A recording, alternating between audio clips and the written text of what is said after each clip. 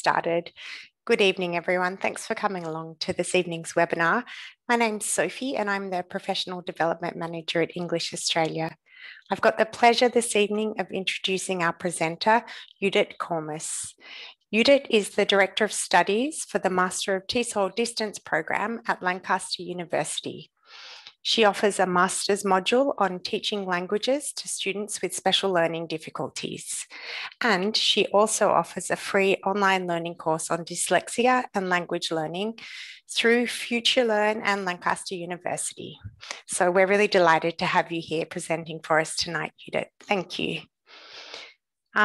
Before we get started, I also wanted to let people know that this webinar is actually the second webinar in a series that English Australia has delivered on learning differences.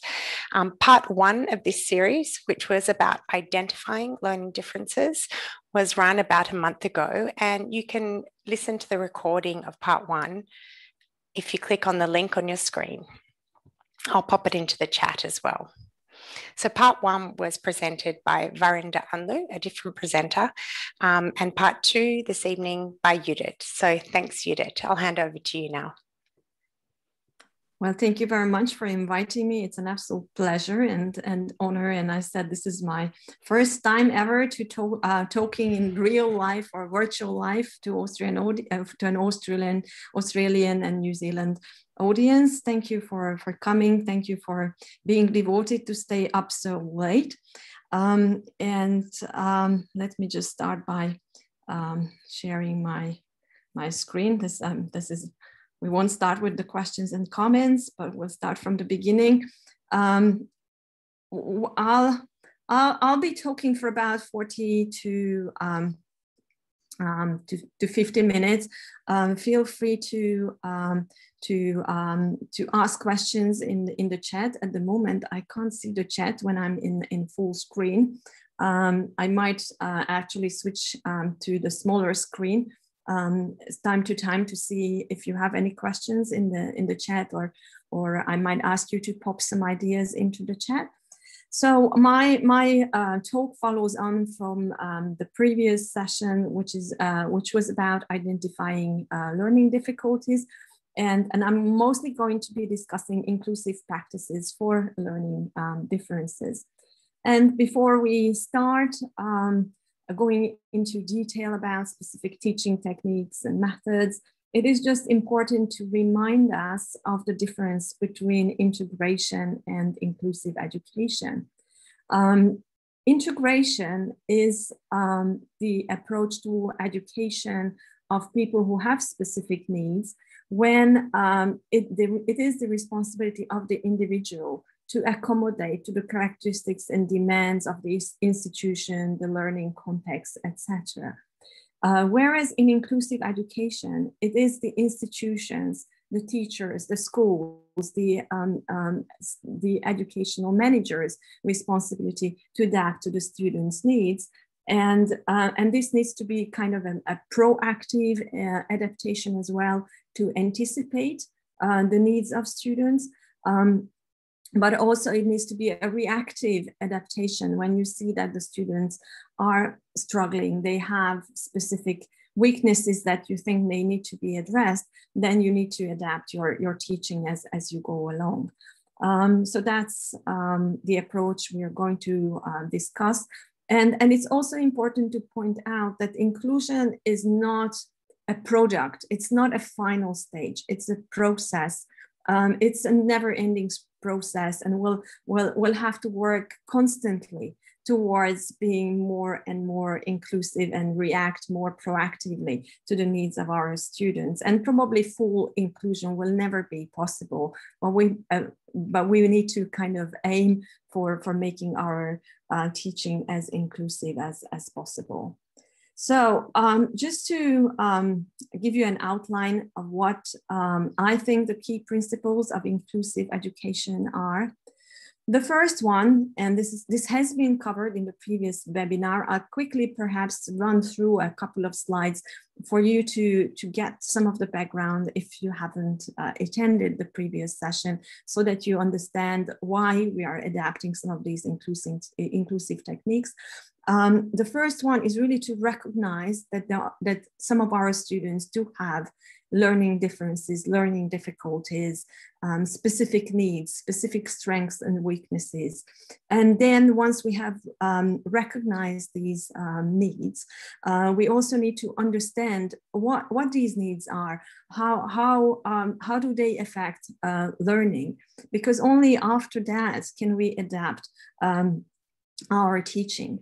Then we can provide an educational design which is universal in nature and allows accessibility to the widest possible extent and to the largest possible group of our students, no matter their individual characteristics. Universal design, of course, is not a foolproof strategy. You will always have to make certain adjustments and accommodations, and we'll talk about what these are. And then I also believe that in order to be inclusive and in order to support students who do have some learning challenges, we need to make them aware of the importance and use of learning strategies, self-regulation strategies, and then also to apply certain teaching techniques, which are helpful for everybody, but they are particularly useful for students who have learning difficulties. So for recognizing and understanding, what is important to remember is that there are specific cognitive causes for specific learning difficulties, and they are related to phonological processing problems, how we perceive sounds. They are also related to how much information the student can keep in their working memory, and that how much they can manipulate at a time. They might be slower processing information, and they might have difficulties regulating their attention. And this has an impact on second language learning. And this impact is much wider ranging than we usually think. For example, when we think about dyslexia, it's not just about reading and writing and spelling, it's also about remembering information through listening, accuracy and cohesion in speaking, also in writing, and also difficulties remembering vocabulary. There are effective aspects of specific learning difficulties related, the students with SPL Distance might be quite anxious due to their learning difficulties, their negative learning experiences. They might have low self-esteem and self-confidence. They might lose their motivation to learn another language, and this is all we need. These are all things we need to address. And then if students with autistic spectrum disorder, they might also have some challenges empathizing with their colleagues, with their teachers. There are also social aspects of SPLDs relating to social challenges with social communication, taking perspective, how does the other person think, collaboration and cooperation, following rules and norms that, again, we will have to consider and address. And of course, we need to remember that there are strengths related to SPLDs as well, such as originality, creativity, etc. So I hope this was a useful recap of what you have covered in the previous session.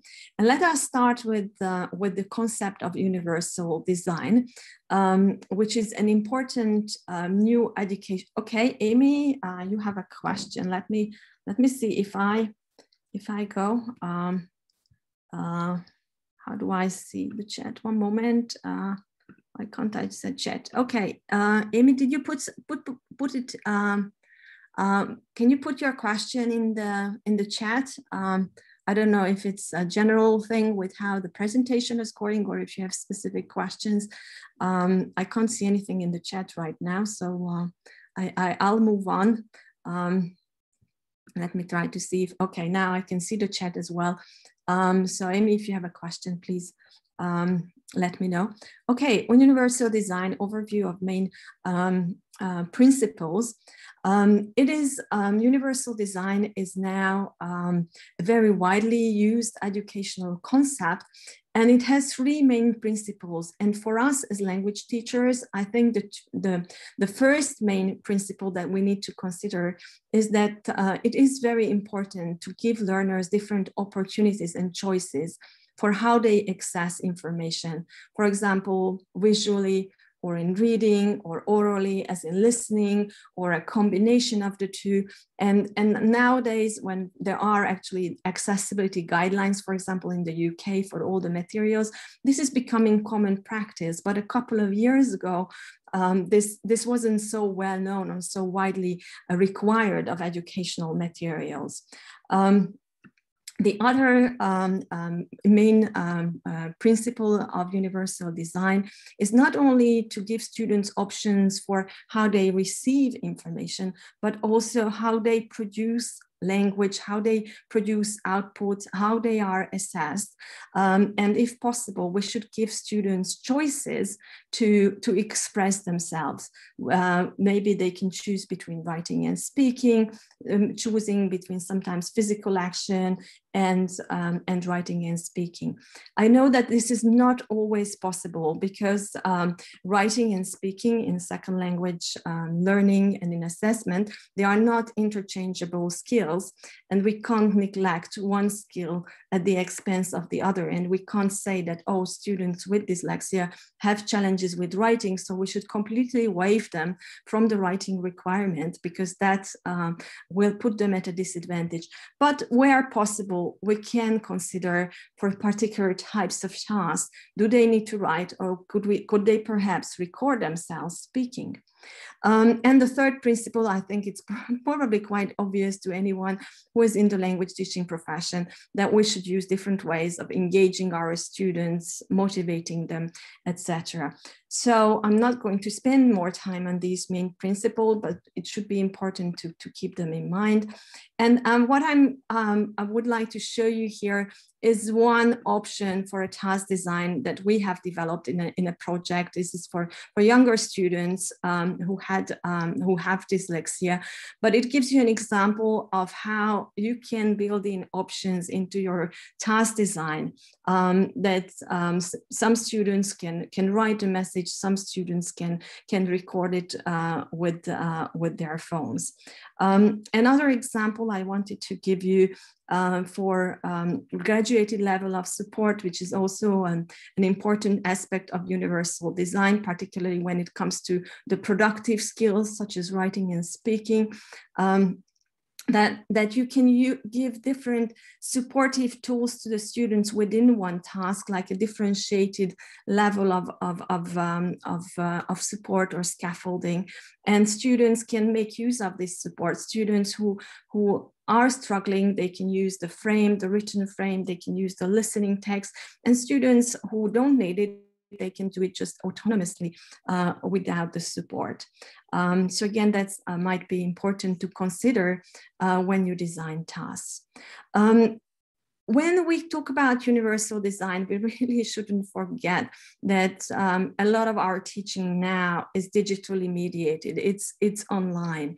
And students with specific learning difficulties do have challenges with online learning, digital materials, but there are also advantages of online learning for these students, particularly because a lot of these universal design or accessibility principles are built into online education.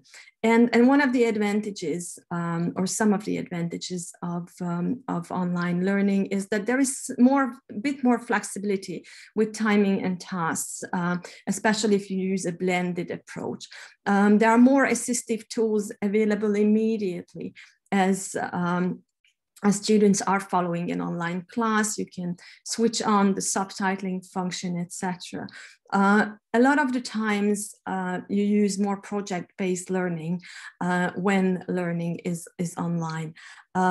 Tests or at least classroom tests are being transformed.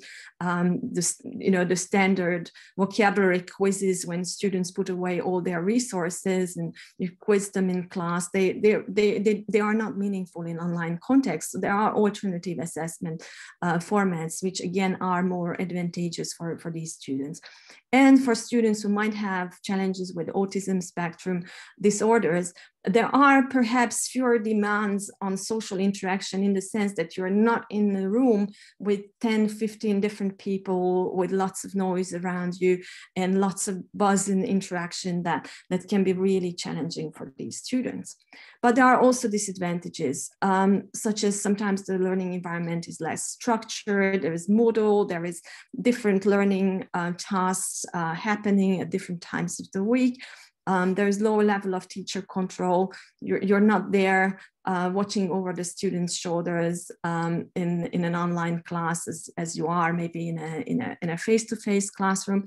And the students need a higher level of autonomy and self-regulation. There is longer screen time, and also fewer social clues on screen. So, for example, just for me giving this talk, it's really, really difficult, not seeing you, not seeing how you follow on, whether I should speed up, I should slow down, whether you find this interesting, etc. So it's quite challenging.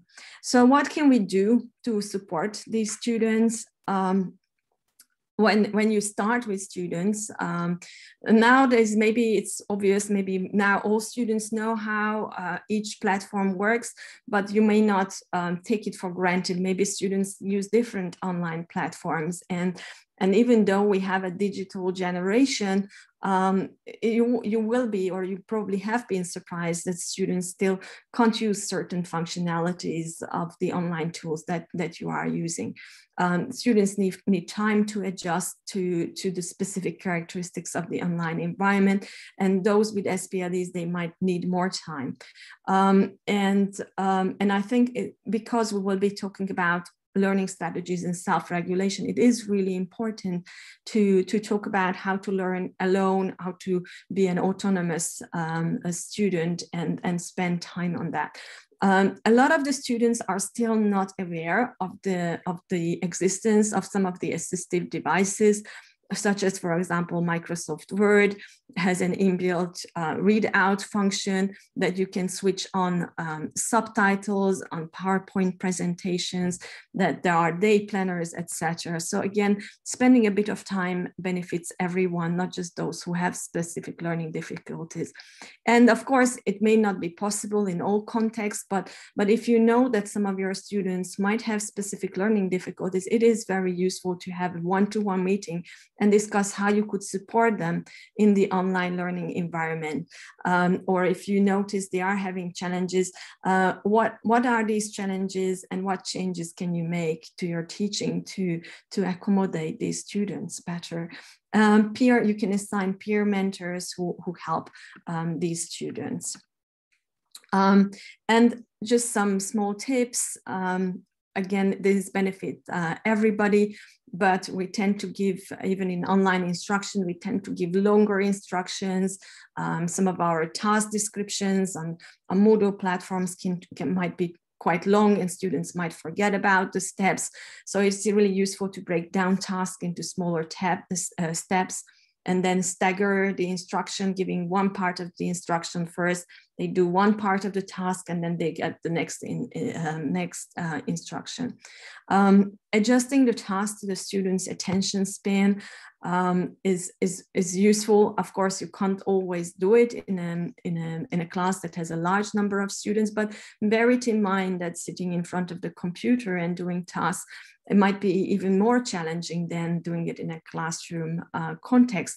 And there are techniques that students can use to kind of train their attention and not to be too distracted, like the Pomodoro technique, which is the kind of kitchen timer, which looks like a tomato, and you can set it and you say, okay, I'm going to learn the words for 10 minutes, and then after 10 minutes, I'm going to have a 5-minute break. I'll reward myself with something, and then I start again. There are apps which help you focus. I put one there, which I think is really nice.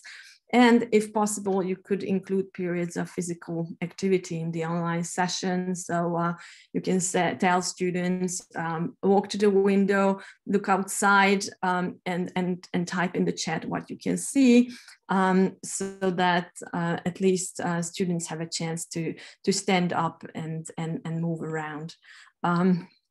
Right, and some more advice about the accessibility of online resources as in line with the principles of universal design.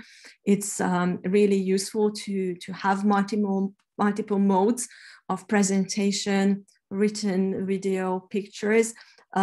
At the same time, it's important not to overload the students, so that everything is coming from 3 different channels, because then their attention will be divided. The best is to give options for the students to choose. And if you think subtitles, for example, are helpful, they can switch it on. But again, discuss what they find distracting and whatnot.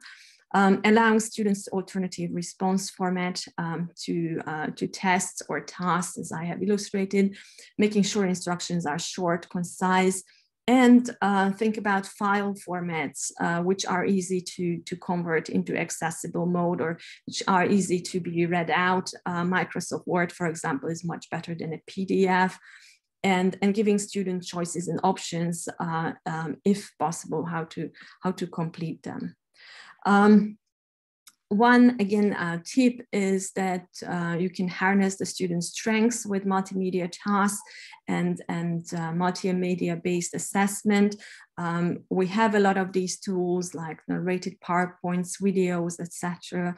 Varying plenary work with breakout rooms and interactive tools are really helpful for students. So these are some of the elements of universal design in the digital age that benefit everyone, but we also might have to make some adjustments. So what can we adjust in our classes? Maybe you can put some of these things in the chat. So if you have specific learning students with specific learning difficulties, what would you adjust? What would be the 5 things that you would put into these bubbles here? If you could perhaps type them in the chat. A couple of ideas. More time for tasks. Thank you, Megan. Classroom layout. Okay, that's excellent. Okay, timing. Addressing students by name. That's very good, Sue. Copies of PPTs, environment, use of color to differentiate items. Thank you, Jennifer. That's a good idea. Differentiation of tasks and outcomes, Calvin. Yes, that's absolutely fantastic. Yes, that's very important. Content, we can adjust the content. Okay, so you're actually talking about differentiation in terms of content, product, process, presentation mode, right? Improving the written materials, formatting. Okay, good ideas. Testing format. Right, okay, so let me show you what I have here, font size and style. Okay, so a lot of these things have been mentioned. Classroom management, so you can adjust your classroom management, allow students who have maybe Asperger's syndrome or autism spectrum disorder, even work alone sometimes, or just in smaller pairs, or pairing students in various ways. You did mention environment. For, again, students with Asperger's syndrome, you have to be careful that the light shouldn't be too bright, etc. Now, I know a lot of you are not in real classrooms, so this is where students can adjust these for themselves. And you mentioned the timing. That's really important. The pacing, because that's where the students have the biggest challenges. That some of the way we teach is just too fast for them, and often the speed is dictated by your employer. But if possible, try to represent the needs of your students, we generally find that actually some of these milestones that students have to reach within a set number of hours in a language school, in a language course, is just too much, even for students who have good abilities, because the aim is to make students progress as quickly as possible, but it often really disadvantages students with specific learning difficulties. And then you mentioned the presentation and access to materials, and I would add the level of teacher support. Okay. So now we have probably exhausted the topic of universal design and adjustments. Let me talk briefly about learning strategies, and then in more detail about some teaching techniques. I believe that learning strategies and self-regulation of learning and teaching students how to regulate their own learning is really key to success with students who have specific learning difficulties. And I think we need to kind of consider 4 stages. One is planning the learning process: what, when, where, and how students are going to learn.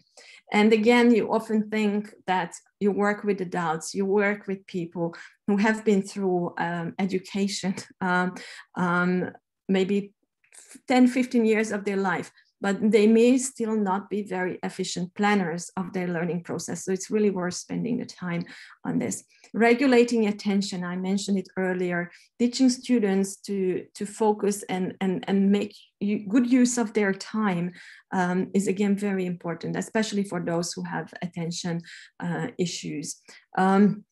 Then if you remember, I talked about issues with self-esteem and self-confidence. Regulating feelings and motivation, again, is key to success for these students.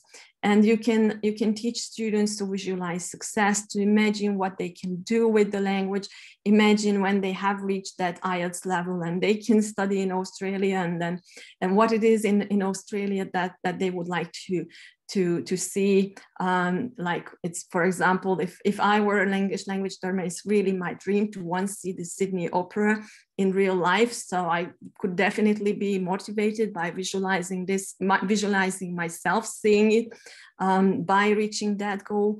Rewarding success, so actually recognizing if a student is successful in certain things, they have written a good essay, they have managed to learn 10 words with relatively few mistakes, then how do you reward yourself for the success? And how do you acknowledge that, yes, I have been successful? If your self-esteem is low, you really have to find ways of rewarding and recognizing your success, and accepting that mistakes and failure are part of the learning process. And we all make mistakes, and they are acceptable, and they are just natural, and they are not things we should be ashamed of. And another aspect of self-regulation is self-evaluation. What I have found is that students with specific learning difficulties might sometimes overestimate how much they know.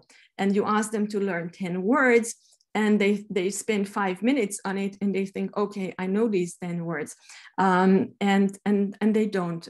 So you have to teach them how to test themselves. How can you measure that you know? How can you assess that your essay is completed and it's not just the first draft, but put it aside, go back, revise, etc. And in that regard, learning diaries or learning journals are again quite helpful.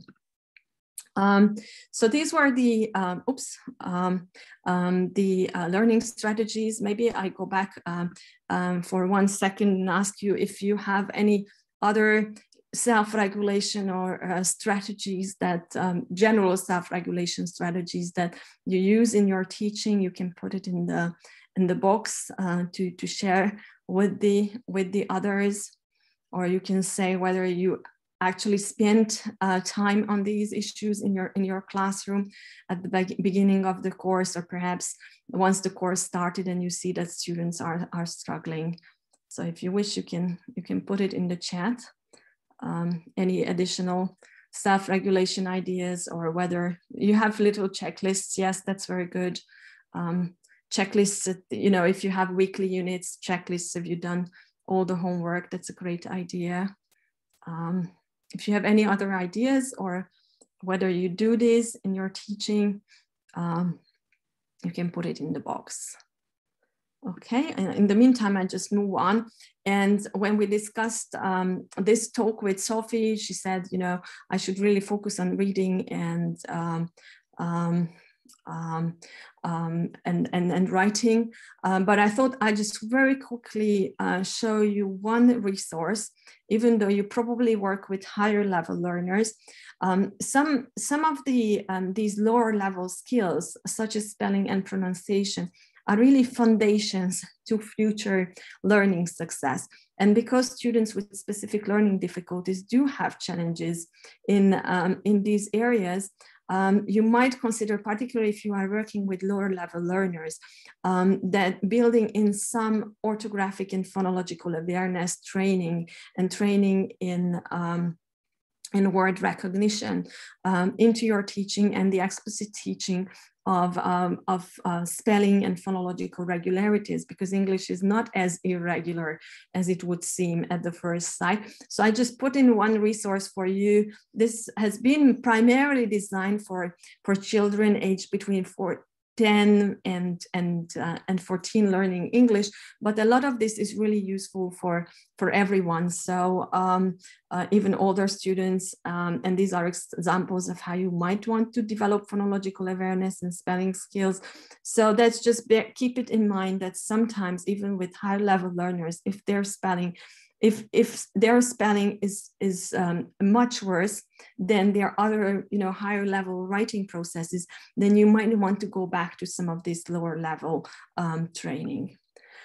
Okay, one specific area, again, vocabulary. I won't talk too much about vocabulary learning, but vocabulary is again a foundational skill or foundational knowledge for reading and writing success. And students with specific learning difficulties, they do have challenges with vocabulary learning, and these challenges, they persist over time. So even though they reach B1, B2, maybe even C1 level, they do struggle with vocabulary. And even the successful students, if you ask them, they would say that, you know, they are struggling. And some of them, if they reach that level, they might have some quite successful strategies to deal with those. But if you work with lower level learners, they may not have them. So again, if it's really useful to consider vocabulary learning strategies and spending time with students on how to learn vocabulary. And I put a couple of questions that you can use. I often show students, I ask them, I'm Hungarian, my first language is Hungarian. I give students 10 random Hungarian words to learn with their English meanings. And then, you know, we discuss what strategies they used, how they work, whether the strategy depends on the type of the words. Is there anything that makes the word sets more words or the word sets more difficult to learn? And then they can apply this in their own learning. And some techniques that you can use even with advanced learners are drawing things, acting out, apps, mnemonics, how do you spell because, big elephants can always understand small elephants. So these kinds of strategies, using keywords, you know, how associating certain words with another, chunking, breaking up words into parts in rhyme and songs and rhythm. And I just put a drawing that my children used to draw, how to remember spelling of difficult words, like window has 2 W's, like 2 window panes, etc. Okay, so we talked a little bit about foundational skills. Let's move on to reading strategies and what we can do to help students with reading, particularly if you prepare them for tests like IELTS, which has a really tricky reading assessment, texts being quite long and the time given is relatively short. so we can really work with students on their top level reading strategies, helping them to make predictions about what is going to come, what information they can activate, and how they can visualize the text, because if your reading speed is slow and if you might read inaccurately, then if you have a background knowledge, then you know that if the text is about geography, then if you see a word, maybe, you know, the text is about geography and you misread hill for, let's say, hell, then you probably know that this doesn't fit because the text is about mountains and hills, etc. And also teaching students to monitor their comprehension. You read a part of the text and then you question yourself. Okay, this is the understanding I got. Is it correct? Does it match what went on in the text before? Does it match what is coming in the subheading next? So again, students with dyslexia may not be so good with monitoring their comprehension. They think they understand, but actually they don't. Encouraging students to reread and go back and revisit certain parts of the text that they haven't understood can be helpful. Another strategy that many dyslexic students or students with specific learning difficulties report that they find useful is subvocal reading, which is reading by just lightly moving your mouth and almost kind of pronouncing the words, but not pronouncing them in real life. That helps students to keep on track, and they actually kind of mentally hear what they are reading, and that helps them understand better and notice if they misread things. Reading while listening can be quite helpful, and annotating texts in different ways with highlighting, notes, charts, mind maps and concept maps, drawing visual representation of a longer text helps them see the structure of the text and the logical links, especially if it's a longer technical or academic text. So just to give you an idea, here, this is one kind of concept map where if students read a text about better access for people with disabilities, and the text will deal with public services, education, and jobs, then you can use this as a prediction task. What would be the ideas that you would put? But you can also use this as a task to check their comprehension. Can they put the 6 ideas into the bubbles and link them to the appropriate main idea? Or this is another way of kind of brainstorming before the students read, and activating their background knowledge, but also checking that they understood the text by asking these questions like what is the main point of this article? Who are these people? Where and when should we ensure access, etc. So these can activate the students' background knowledge, as well as they can use it to fill in information and helps them get an overview. And then you can teach them to use these mind maps or concept maps and draw them quickly for in academic preparation courses when you prepare them for reading longer academic texts. I wanted to show you one interesting aspect of developing students' reading skills. I have been working on a project where we used comics for reading skills and to support students with their writings, with their writing skills. Particularly for the types of exams, for example, that you might be preparing students for, like IELTS, where you have a prompt like the one you can see in the screen, like do you disagree or agree with how we can reduce inequality for people with disabilities. And I will just show you some of the panes of the comics we have designed. So these are quite different from the types of comics that you might want to see. Anna, you can pop your question in the chat box. I can see you raise your hand. I hope everyone can still hear me and follow me. These are some of this. This is how the text continues, right? And this is again how the text goes. And there is a whole cartoon about it. And I recommend that you might actually check out some of these resources, because comics are really great educational tools. They can be fun, engaging, motivating. They are multimodal, and they are really kind of bridging the gap between different media that we watch and that we read. And some of these comics are great examples of how you can actually illustrate the really difficult academic content to students.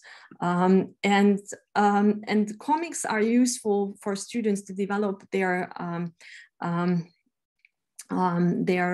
comprehension and information processing skills, because as you were reading, you probably noticed that you have to be a much more active participant in the reading process, because there is the picture and then the text, often the sentence is broken up between two panes and you have to connect it. And it's not like your eyes are going text, text, text, text, text, and then you miss certain parts, but you really have to, watch and follow, and you can't really skip things. And you need imagination to combine the panels and the visuals. And this is, again, enhances comprehension. You're reading much more carefully and you can understand more difficult concepts, and then the visuals help you recall information. And then visual literacy. I mean, I think our literacy concept, this multimodal literacy is changing. We're not, I think in the next 10 years, we will probably be testing a much wider range of reading skills, not just a printed text on a page. So this was just some ideas that you can actually use comics for reading. And I have a couple of other suggestions for developing reading skills. And these are some collaborative activities. One of them is the reciprocal teaching method, where students work in groups with a text, and they read section by section, and students are given different roles, like a summarizer role who highlights the key ideas, a questioner who asks a question about a section, things that were unclear. The clarifier can answer these questions, and the predictor makes predictions about what comes next. And you can do this also online. And this can support students who have reading challenges, and you can assign different roles to the students. So maybe the student who has challenges, they can be the questioner, or they can be the predictor because they have really good imagination, they have good prediction skills. And then a stronger student can be the clarifier who supports the others. And the other collaborative reading support activity is the directed reading thinking activity. There are some similarities between these two approaches. Again, students work with sections of the text, and they work in groups.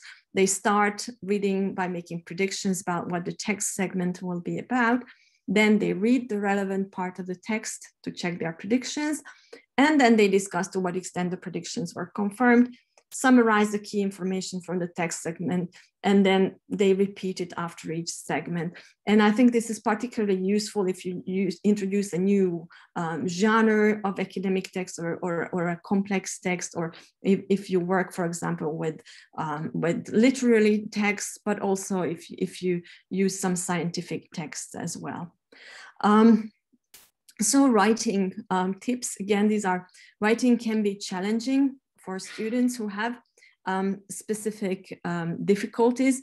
And in general, one tip is that the more vocabulary you know productively, and the more you read certain types of genres that you need to produce, the better your writing will be. But there are ways in which we can support students with specific learning difficulties, but in general, students in their writing. Again, I think, you know, a lot of what I'm going to suggest is part of your standard repertoire of teaching writing, but when you work with students with specific learning difficulties, you really have to pay attention that you include some of these process writing approaches to support the students with planning, such as brainstorming or creating mind maps. Some dyslexic students really like not necessarily a hierarchical structure, but a mind map so that they can see the whole outline. Multi-sensory planning activities by organizing ideas according to colors or shapes, and then manipulating them and moving them and cutting up their own text perhaps and moving things around. With a more hands-on approach, especially if you manage to get back into the physical classroom, that can be quite useful for these students. I mentioned earlier that that writing can be quite a daunting task for students with specific learning difficulties. It can take a lot of time, a lot of commitment, engagement.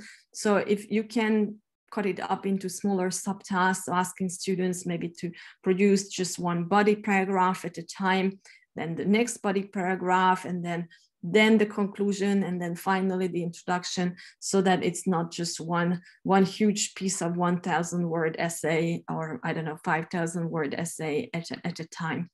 Enough time for writing.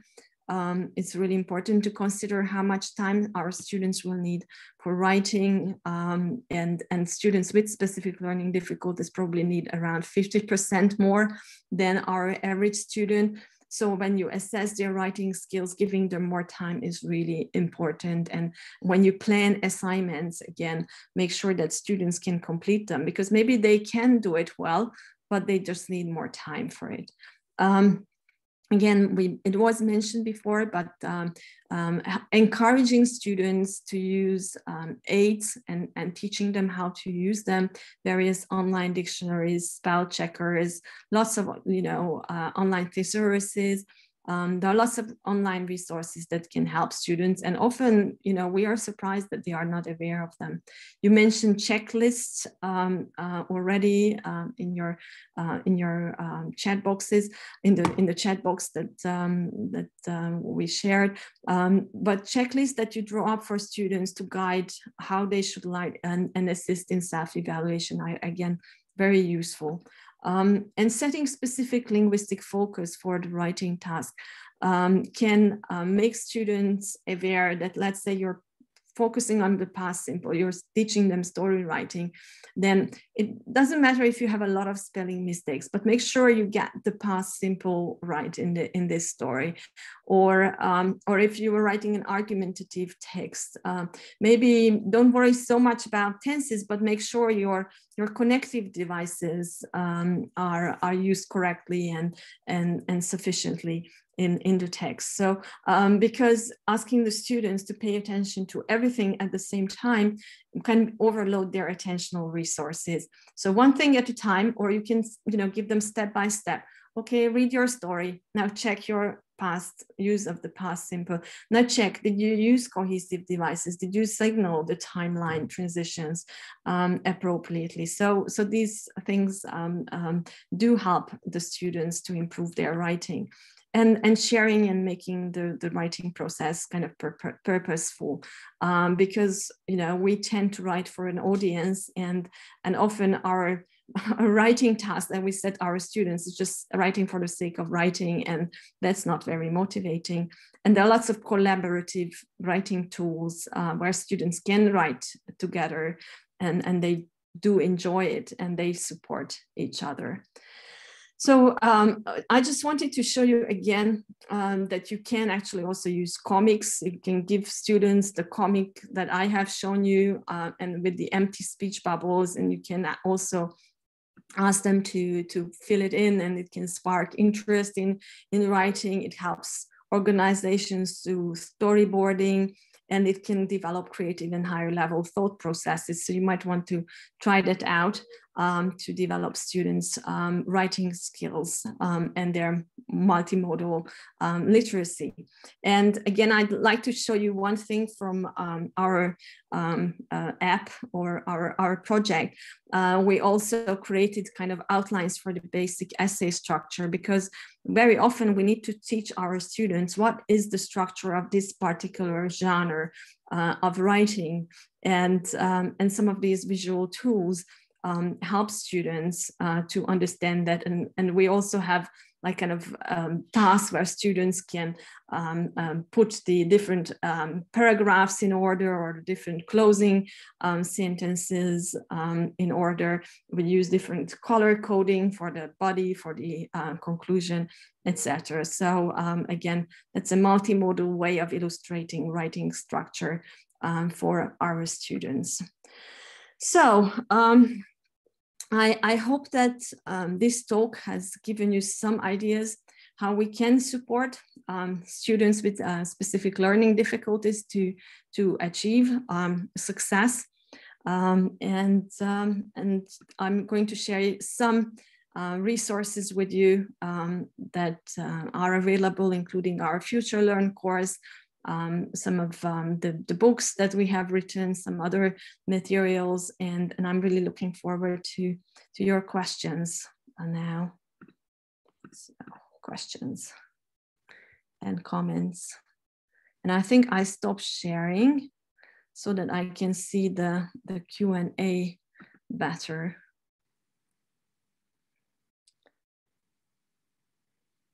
Yes. I can see one question. I don't know if it's Agi, as the Hungarian pronunciation is, would go. Yes, it's the CL project, and one moment, and I'll put it in the chat box in a moment. Let me see how I can. What happened with the questions? I can't see them. Sophie, I can't see the questions anymore. It says no open questions, or the question disappeared. Okay, right. Anyway, I put it in the chat box, Agi, for you to see, and for everybody to see. Okay, an easy to use software to create comics, where there are some comics creation softwares. I'm not that an expert on this. You might want to look online.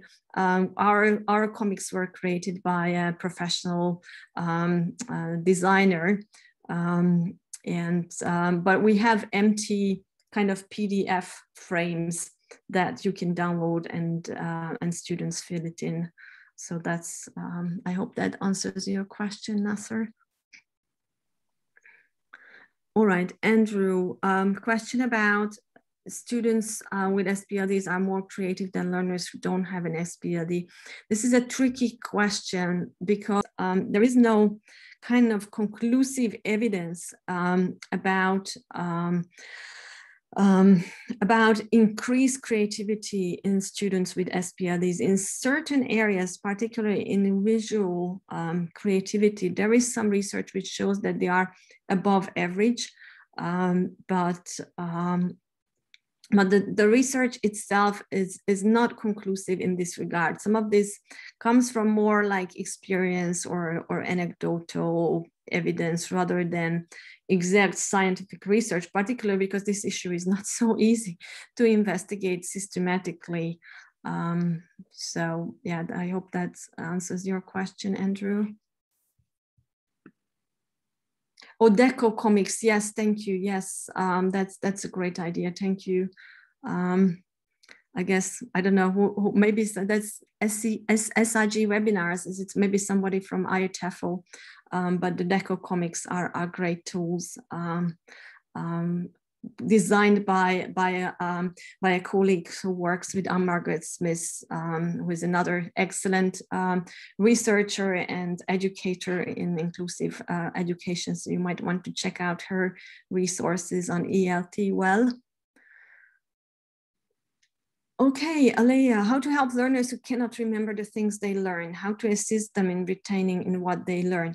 So hopefully some of the techniques that I showed you with memorizing vocabulary and using images and writing and repetition and revision, cyclical revision and recycling and testing yourself. These can help students to remember information. So multimedia tools in general, and imagining, visualizing, drawing things and repeating them quite a few times hopefully help them. You have, for some learners, their memory span will be definitely smaller, but if they revise consistently, then they can probably remember quite a bit. Yes, Kelvin, the IELTS prep course. I think you need to check on the provider website. They should have extra time for the IELTS test, and there is probably a specific request form for this, and we did some research on the timing of reading tasks, and we found that students who have literacy related problems, they might need. So you have, what we found, that there was no particularly clear link between SPLDs and the time, at least in our study with the APTIS test. But what we found was that if you add like you measure how long on average it takes for students to read something. Let's say on average, students read a text for 20 minutes. If you add an extra 50% to this average, that's 10 minutes, then everybody can finish. This is what we found with 120 students. If we added 50% to the average time, then everybody finished. So I think with timing, really, I think with the timing of IELTS tests, they should reconsider that timing, because it disadvantages many students, not just those who have SPLDs. Yeah. So hopefully some of the testing organizations will be reading our research and responding to that. Okay, how can we adapt assessments for students with SPLDs? So first of all, when you assess, again, making sure your instructions are clear, they are broken up into steps, maybe reading out the instructions, so you have recording of instructions as well, so that students can listen.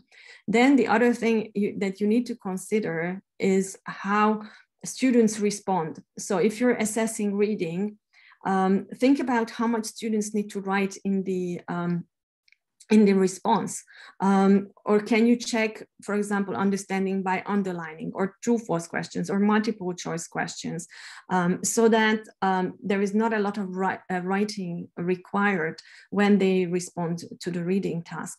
Then also think about, if you are assessing, for example, listening, how much do the students have to read when their understanding is being checked? If you have long questions checking their understanding, then it becomes a reading task and a reading burden for them. So think about what are the tasks that still measure what you want to measure, but they do not, disadvantage the students because they have reading challenges or writing challenges. That's in brief.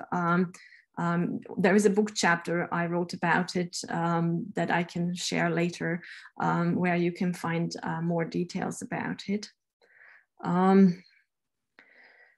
Marcel, English teachers in your country. In Hungary, we started a project about now 15 years ago. And as a result of that project, which was about supporting students with dyslexia, a lot of the initial teacher training courses now in Hungary include some element of SPLDs. So, you know, in most universities, and I also teach as a visiting professor, or I used to teach in Vienna, and there were two units we talked about, SPLDs there, but in many countries, unfortunately, still there is very little on specific learning difficulties and inclusion in English language teaching. They talk more about differentiation, and again, differentiation is a very useful technique, and what you learn about differentiation can really be applied well. But unfortunately, a lot of these these areas are neglected in initial teacher education, and in some countries in Europe there are more courses, but not in a lot of them. Right.